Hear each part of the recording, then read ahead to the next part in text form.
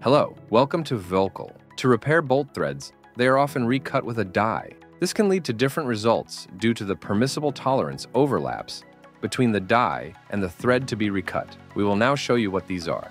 The result essentially depends on whether the thread to be recut is manufactured closer to the permissible minimum value or closer to the maximum value within the permissible thread diameter. The same applies to the dies, which can also be made larger or smaller within the permissible thread diameter tolerances. For example, the thread to be recut may be smaller than the die, as shown in this diagram.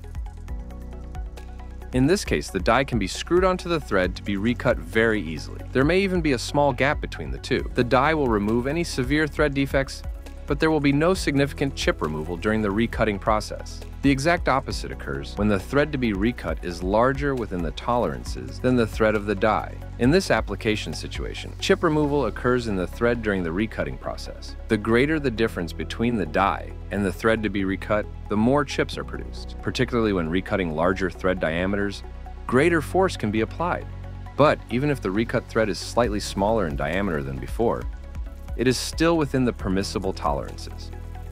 However, it may also be the case that the thread diameter of the round die is exactly or approximately the same as the diameter of the thread to be recut. If this is the case, the die can be turned onto the thread to be recut with moderate force and without any noticeable gap. The thread is smoothed with little or no chip removal.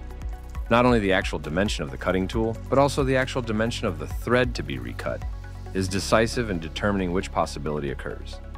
Follow us for more.